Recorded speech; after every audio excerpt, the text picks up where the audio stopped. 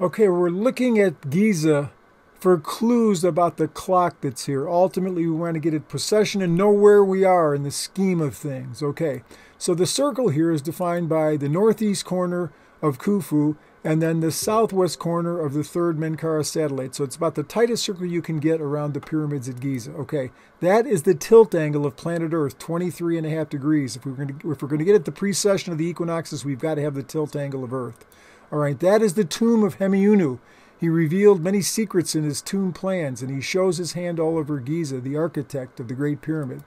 Okay, that is the Valley Temple of Khafre right there. Very significant. Okay, so let's take the Vitruvian Man and see what we can learn from this 360 at Giza. Okay, so let's put the Vitruvian Man at the tilt angle of planet Earth. All right, what do we find here? Okay, first of all, the Sphinx is right exactly where the shackle is on his wrist. That was the place where the spike went through Christ when he was crucified.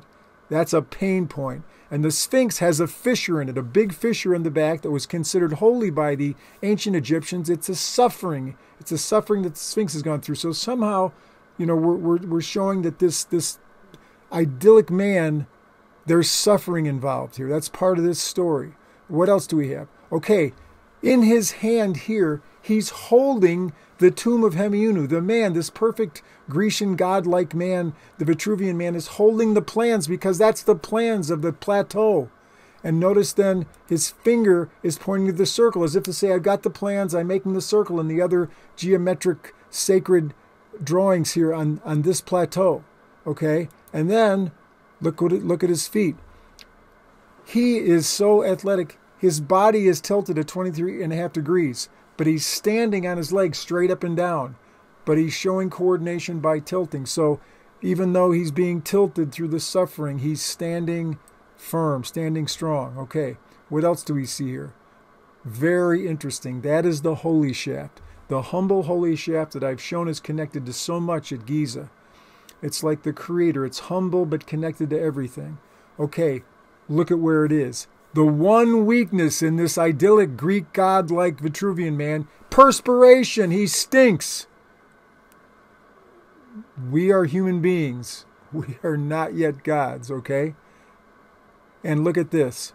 There is the Khafre Valley Temple. The northwest corner of that structure is the 00 point, the origin for the seasonal clock that's at Giza. So if from there you draw a line to the center of Khufu and then go 14 degrees, you are at the summer solstice. You go 14 more degrees and it's the same length as the line to Khufu, and it's at the Khafre pyramid. You go 14 degrees more and you're at the equinoxes, both the spring and the fall equinox.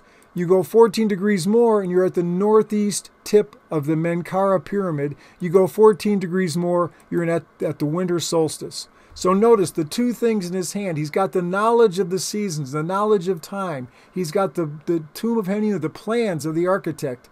This is a man. This was revealed to a man, an anointed man, a John Dee, angels talking to him, and it can be revealed to us. There's more.